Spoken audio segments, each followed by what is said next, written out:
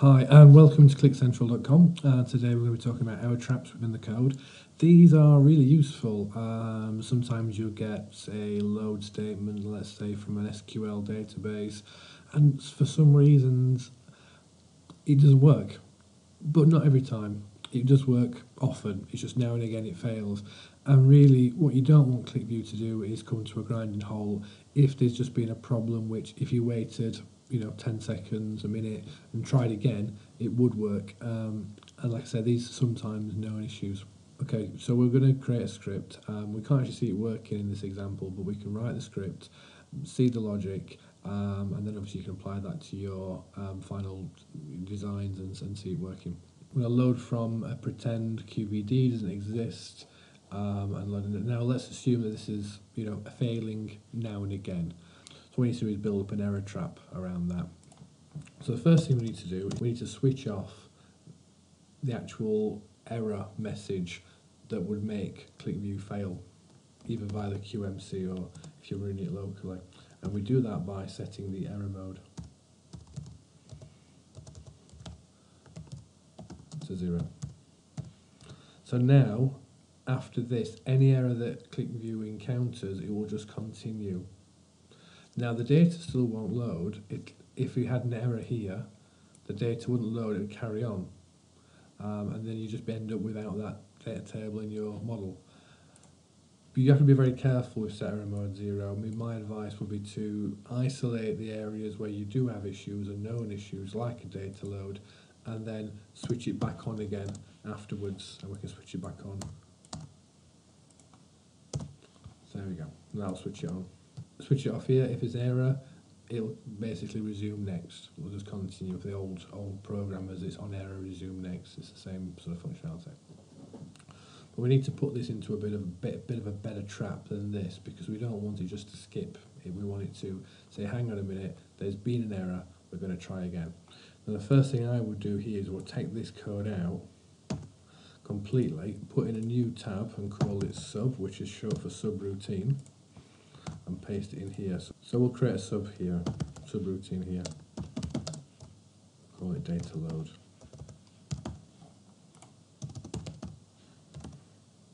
I'll not talk too much about what subroutines do, apart from when we call it within the data, we'll further on within the code, we'll call it, it will run, and then it will return back to the next line after you've called it. And calling it is quite straightforward. We just take that same line and change it to call. So that will come here, turn off the trap, call data load, it'll go back here, it'll run this, come to end sub, and then continue down there. That's how the process of a subroutine works. I use subroutines a lot in audit logging. I've got some blog posts about that. What we need to do now is create a bit of an error trap.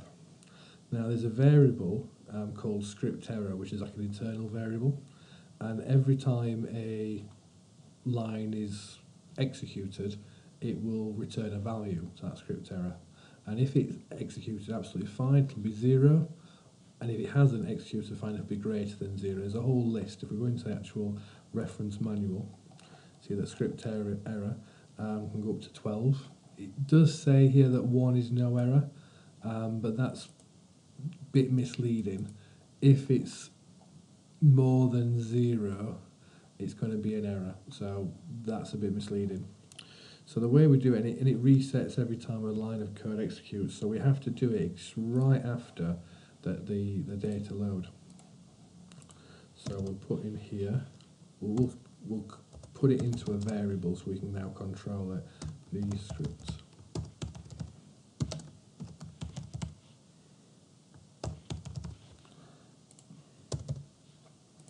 So now we have it. Remember, when this executes, this will execute fine, that'll revert back to 0, so we have to do it straight away. And then in here, well, we can do it in this point actually, and put sort of an if statement here. So if is greater than 0, then. So now we know we're in a bit of a pickle. So what we can do is we can do a for next loop.